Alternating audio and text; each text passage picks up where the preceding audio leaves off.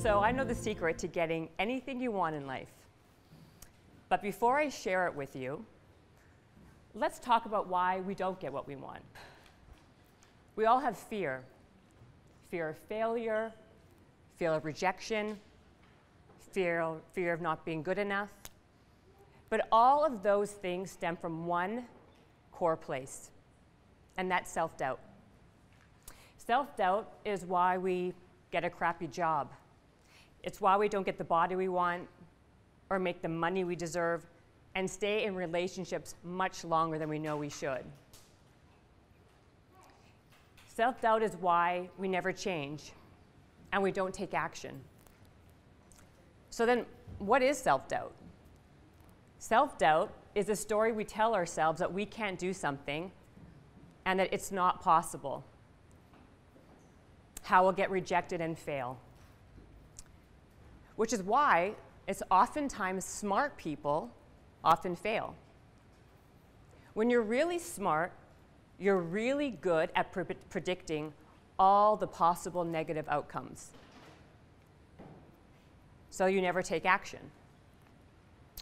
That's why it's my belief that boldness is a stronger indicator of success than intelligence. Smart people think of all the negative things that will happen when things go wrong.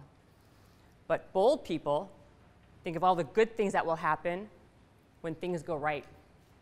Now, I'm not saying that smart people can't be bold and that bold people can't be smart, but it's boldness that's the secret sauce.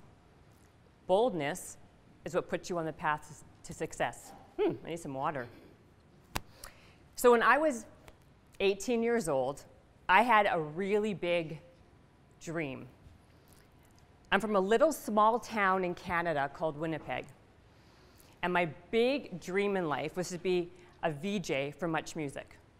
Do you guys know what that is? That's like MTV for you guys. So I wanted to be like the female Carson Daly. I mean, I'm kind of dating myself, but you guys got the point, right? So I knew the job was super competitive. So I thought to myself, okay, I need to make a killer demo tape, and that demo tape will get me the job. Cut to Keanu Reeves. Keanu Reeves was the biggest movie star of all time. And unbeknownst to me, he always wanted to be in Shakespeare, right? And he just finished Speed, the movie, and he thought, what a better time and place than to go to Winnipeg, Manitoba, where it's -40, and perform Hamlet. So I thought to myself, that's a great moment. I'm going to get Keanu Reeves to be on my demo tape for Much Music, and I'm going to get my dream job. So I told my family, I told my friends, and of course everyone just laughed at me. The next day, when I knew he was in town, I went to the theater where he was performing, stood in the back, and waited.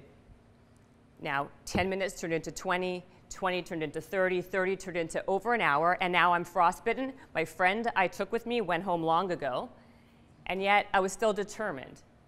5 minutes later, there he comes, walking out of the back of the theater.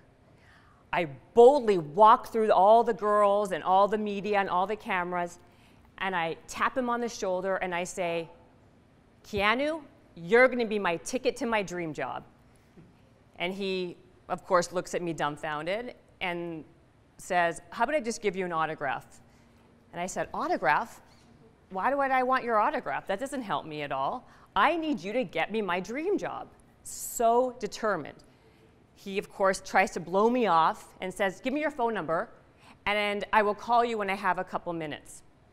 So I grab some girl who I don't know, and she had an eyeliner in her purse. I took the eyeliner, I took my gum wrapper in my pocket, wrote my number, I wrote my name, and I handed it to him, and I ran away. I go to school the next day. I tell my friends, of course, tell my family, and everyone laughs at me and teases me. Day 2, same thing happens, but now more kids know, and now everyone's teasing me like, oh, yeah, did Keanu call you? Like, haha, like what a loser you are. Of course, no call. And same thing happened day 3. But I go home on that 3rd day, My mom says, did you hear the answering machine? I'm like, no. And at the time, of course, I'm dating myself, an answering machine. We didn't have voicemails back then, okay? Just letting you know. So then I go press play, and what do I hear? I hear a man's voice saying on the phone with my mom picking up, is Jennifer there? My mother then says, who is this? And I hear, this is Keanu calling for Jennifer. Is she home? My mother says, she's at school, call back, and hangs up on him. So I was like, oh my God, the next message, same thing, but it's Keanu saying, hi, this is Jennifer, this is my phone number. You were saying something to me about something, and I wasn't sure what you were saying, but call me back. I was freaking out, right? Freaking. So once I got my composure, I called him back, explained to him very boldly what I was talking about, and the next thing you know, 2 days later, he's sitting on my parents' sofa in our living room with my 3 friends holding amateur camcorders and someone holding a boom hitting him in the face. And I had my Oprah moment, all right? I got that demo tape. Now, look. Now, did I get the greatest demo tape of all time? You bet I did. Did I get the job interview at Much Music? I sure did. Did I get the audition? Yes, I did. You're right. You're right. Did I get the job? Hell no, I did not get the job. So why am I even telling you this story? And the reason why I'm telling you this story is that was a very pivotal moment for me in my life.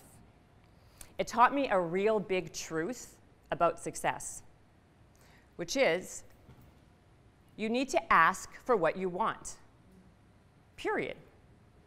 You need to ask. You know that saying, it's the squeaky wheel that gets the grease? It's actually quite true. In a time now, we are bombarded with information overload from every influencer, expert telling you how to be successful. Do this, do that, do the other thing.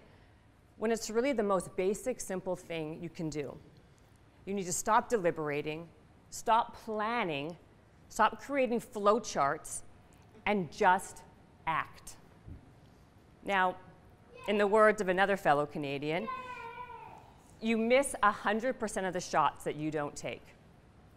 So when you think to yourself, what does boldness really mean? It basically comes down to this.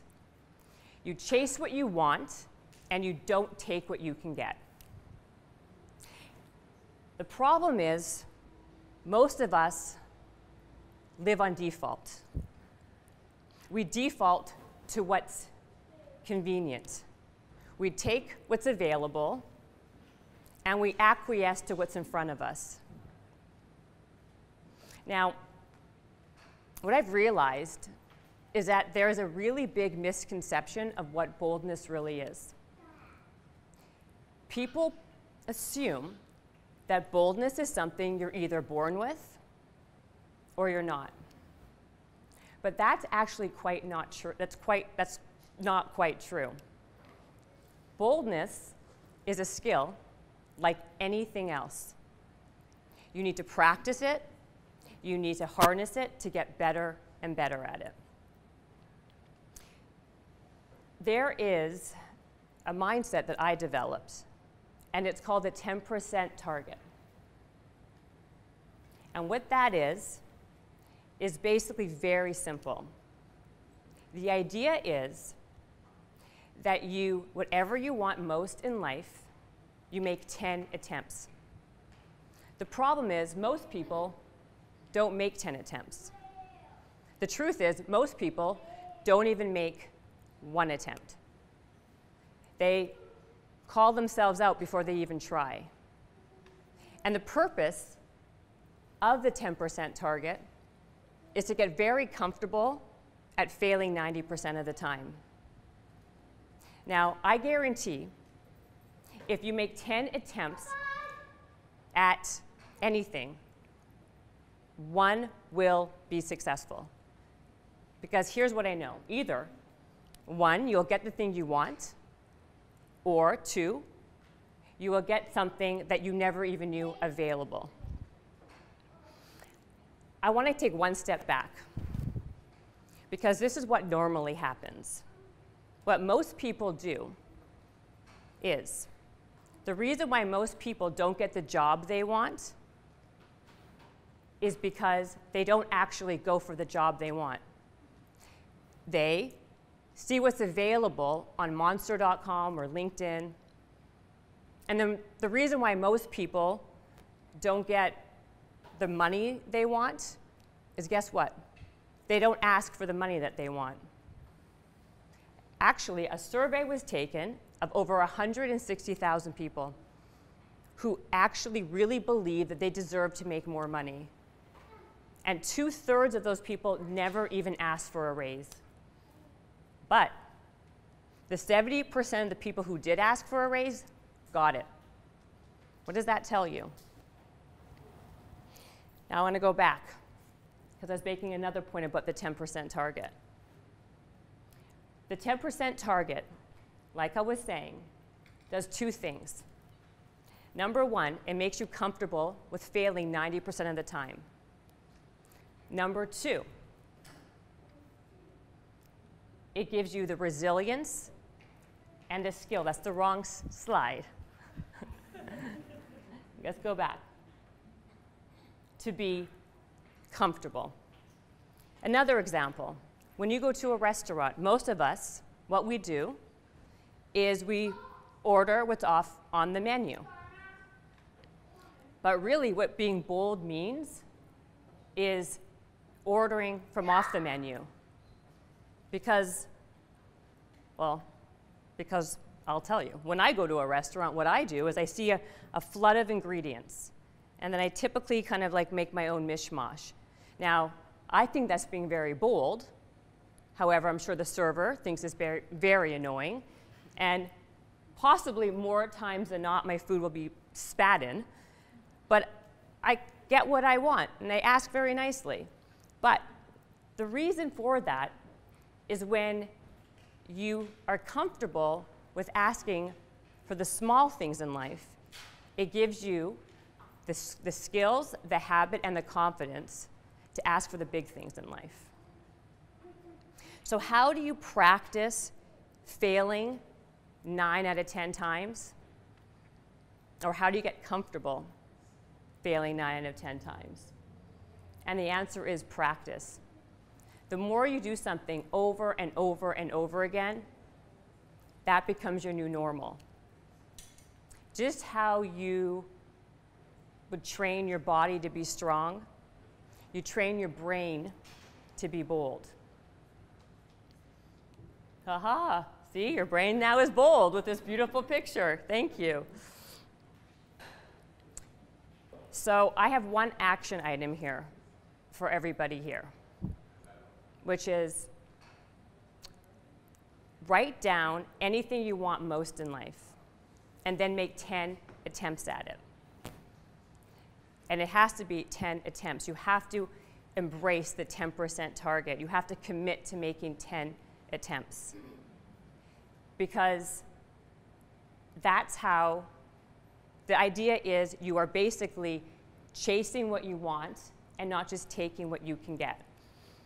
Now, I had a whole section here about all of my colossal failures and how they led to a million successes, and I took it out. Because we've all had that. We've all had failures, we've all had successes. And the truth is, it doesn't really matter. What matters is I'm living proof that when you chase what you want and don't just take what you can get, you are exponentially more happy and more satisfied with your life. The one thing that I know for sure about the 10% target is that it works 100% of the time. Because you either get the one thing you want or you get the thing that you were meant to do.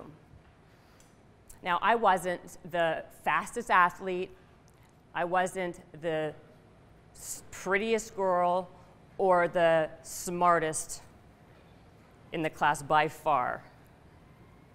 But I still became a best-selling author, an entrepreneur who sold companies for millions of dollars, co-founder of a breast cancer charity that raises thousands of dollars year after year, all by failing 90% of the time. And you can too.